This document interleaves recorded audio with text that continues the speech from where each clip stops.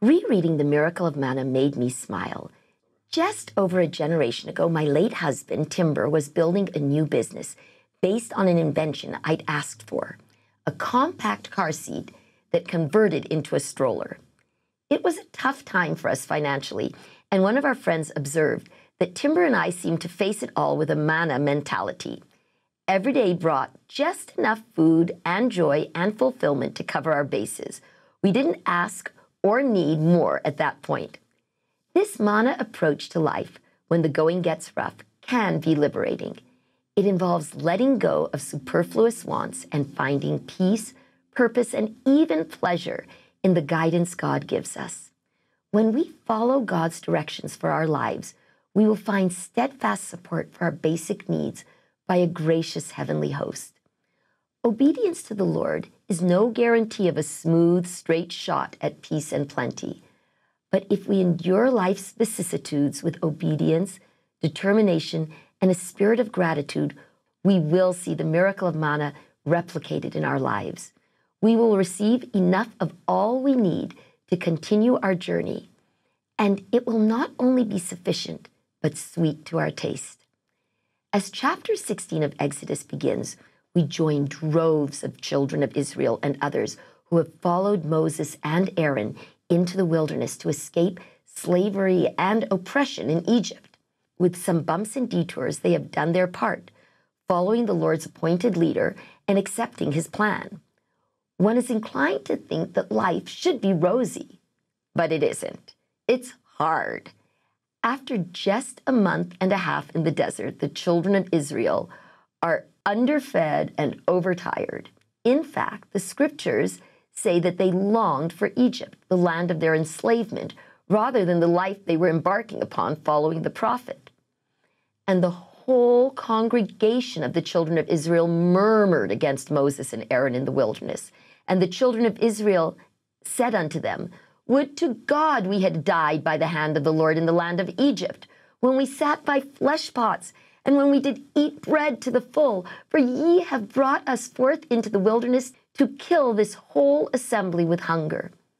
Moses confers with the Lord and announces they will be fed with both meat and bread. And Moses said, "This shall be when the Lord shall give you in the evening flesh to eat, and in the morning bread to the full, for that the Lord heareth your murmurings, which ye murmur against him. And what are we?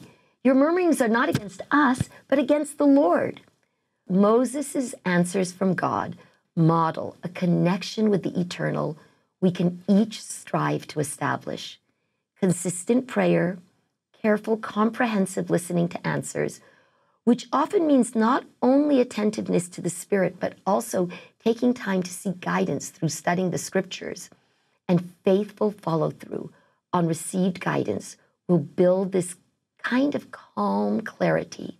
It did for Moses, it can for each of us. After the grueling weeks of plagues and promises fulfilled, often miraculously, Moses' faith is firm. His faith is moving to the realm of knowledge. He walks, talks, and receives reliable responses from the Lord.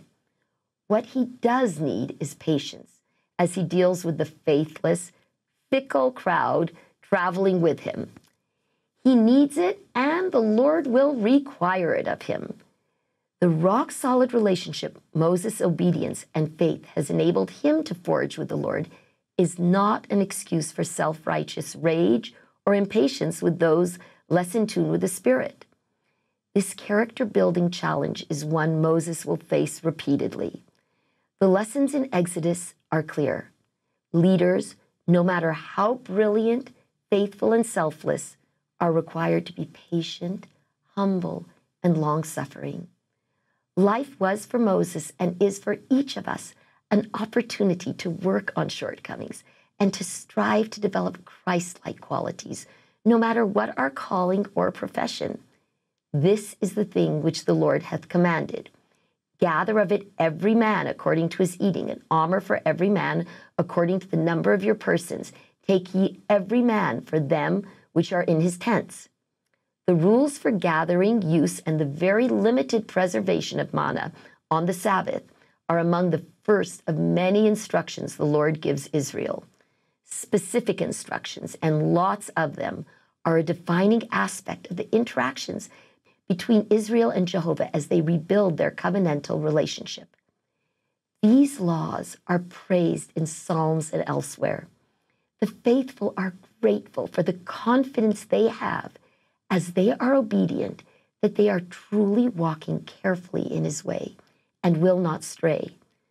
For us and for the Israelites, obeying these rules prepares us to live lives that conform to God's will.